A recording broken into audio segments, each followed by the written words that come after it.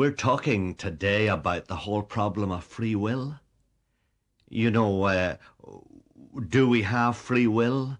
And if so, why do we have free will? And we're talking about it in connection with the general subject that we've been discussing for several months now of why are we alive? What is the meaning of life? Why are you here?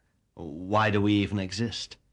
And we've discussed for many weeks now the documentary evidence that substantiates our respect for the historicity of that man known as Jesus of Nazareth. And if you want to examine that kind of presentation, please do send for some of the cassettes of the previous broadcasts, because we have now reached the point in our discussion where we're beginning to talk about the explanation of the origin of our own lives and of the world that is given in this old book that many of us, of course, for years have regarded as just a religious myth, that is the Bible. But actually, it's a very sensible, down-to-earth book, and is not only the basis of all the works of people like Shakespeare and our poets, but is probably more respected by the scholars of every generation than any other book. So it is important to look at it. And it's that book that we're discussing in the light of our own present experience of life, so that we're not only urging each other to believe blindly some kind of myth, but we're examining this intellectually to see, does the explanation of the origin of life and the reason for life and the purpose for our existence, does that, as presented in this book, make sense in the light of our own present experience? And that can at least give us some idea of whether this is likely to be true, and above all, it may help you yourself to work out a philosophy of life that makes some sense to you. So that's what we're doing. And we've got to the point in this explanation that was given to this man Moses thousands of years ago by the supreme being of the universe. We've got to the point where you remember the creator of the universe decided to make us so that we would actually have a love relationship with him. That's why he made us. He made us because he wanted us to be his friends. And that, we said, was reasonable to believe in the light of the fact that the most valuable thing in your life is probably friendship, isn't it? I mean, the deepest thing that you have is probably your relationship with your wife or a friend, or with your mum or your dad, or with your son or your daughter. Those are the things that really matter. That's the highest point of existence here on earth, a human love relationship. So it is perfectly reasonable to believe that what the Creator explained through his son Jesus and through this servant of his, Moses, in the early years, that is true, that he made us so that we could have a real friendship with him and a real love relationship with him that would go on throughout years and centuries in the future, in fact through timelessness, as we were used by him to develop the rest of his universe. And then we said, you remember, that because of that, the creator of the world made us in his image. That is, gave us the capacities that he has. Give us spirit capacity, intellectual capacity, emotional capacity, volitional capacity, and physical capacity. And then, you remember, we said that he did not, however, make us unavoidably good. He did not make us so that we couldn't do anything else but love him. Because if he had made us that way, we would have been a bunch of robots or performing dogs.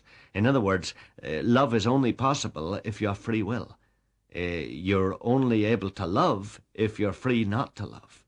And so we have reached the point in this discussion where, you remember, we looked back to the way the creator of the world presented this to mankind in his childhood. If you ever have a look at the Bible and glance at Genesis chapter 2 and verse 16, you'll see these words, "And the Lord God commanded the man, saying, You may freely eat of every tree of the garden." Well, that's pretty clear declaration of free will. You may freely eat of every tree of the garden. You may do it. You may if you want. But of the tree of the knowledge of good and evil you shall not eat, for in the day that you eat of it you shall die. And obviously he was giving a clear direction. Don't eat of the tree of the knowledge of good and evil. because if you do, you'll die. Now, you only give a command to a person who is free not to obey that command.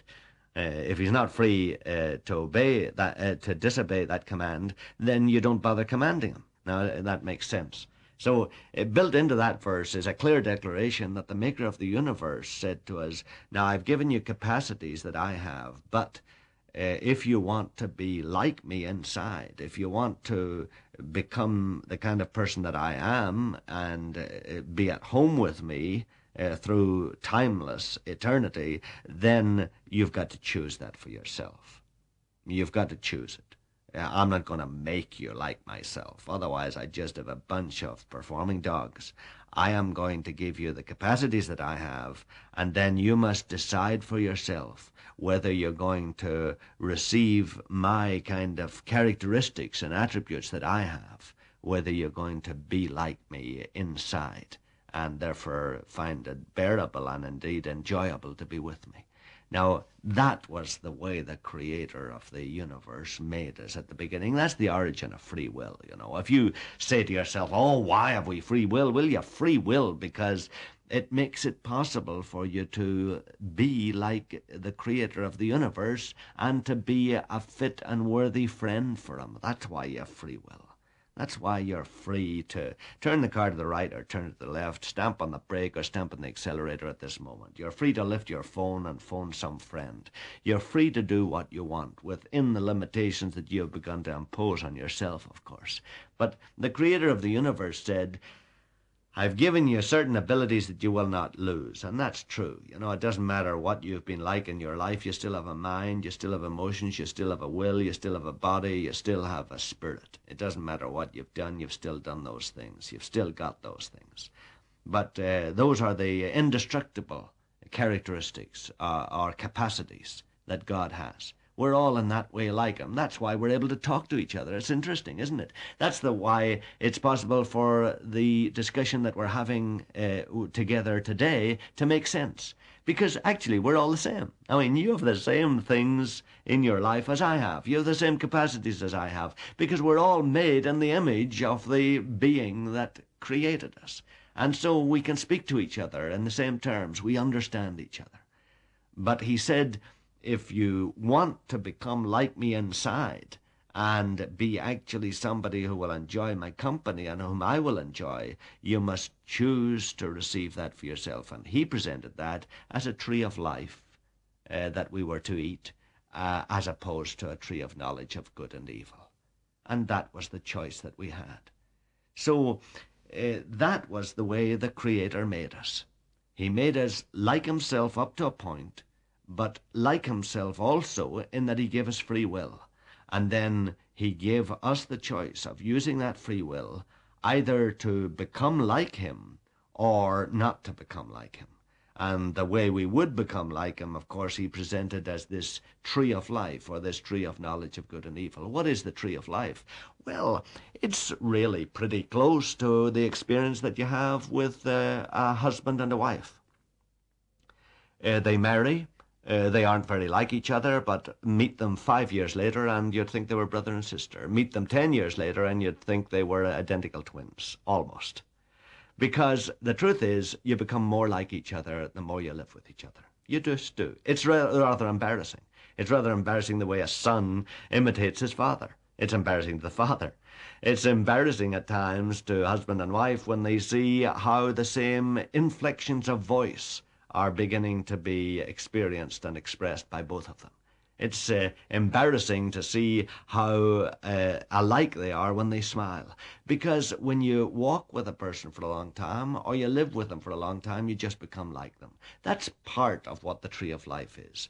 The Creator's plan was that we would live close to him, much as you remember it said in those early chapters, God walked with Adam in the garden in the cool of the day.